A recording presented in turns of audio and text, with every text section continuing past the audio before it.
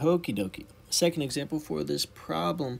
If you'd like more of a breakdown or just more information about this problem, feel free to check out the other example I've worked out.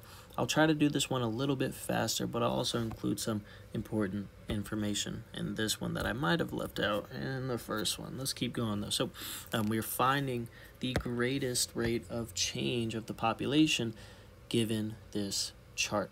So the first thing is, because we're finding only the most positive slope or rate of change, we can eliminate, we can save ourselves from not finding the slope between any p-values or any t-values that have a decrease in the p-value. So in other words, from here to here, there's a decrease in the p-value, so we're not going to find the slope between those 2 points, right?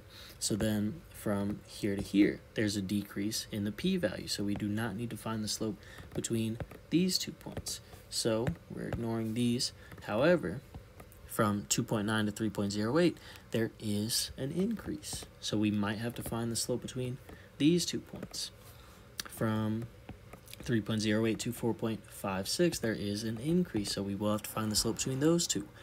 And then all the way through, we have increase from 4.5 to 6.3, and then another increase from 6.34 to 6.88. So we're finding 4 slopes between 4 different pairs of values for this one. So very tedious, but let's not waste any time. Let's start by finding the slopes between the first 2 points here by using slope formula. It's basically y2 minus y1 over x2 minus x1, but sort of in the context of the chart here. So we're doing the setups here. We have 3.08 minus 2.9, change in p-values, divided by the change in t-values.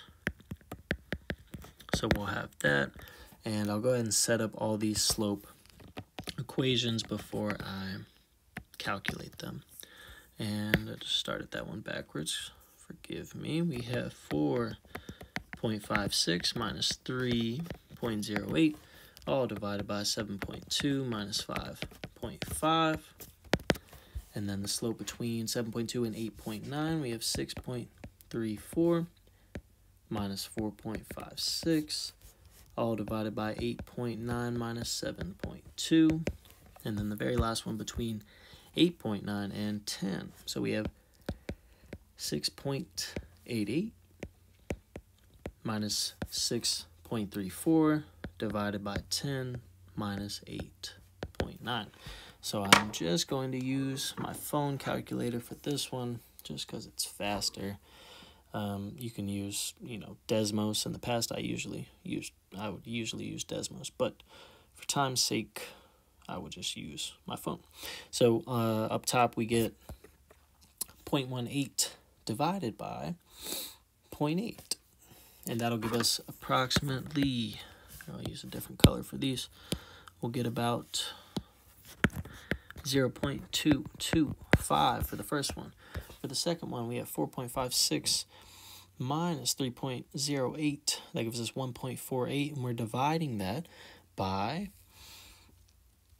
let's see, that's 1.7, so 1.7, and that gives us 0.87. All right, and then for the third one, we have 6.34 minus 4.56. That gives us 1.78. We're dividing that by 1.7 again, it looks like. So we get 1.05 once we round. So far, so good. 6.88 minus 6.34, 0.54. And then we're dividing that by 1.1. And that gives us about 0.49.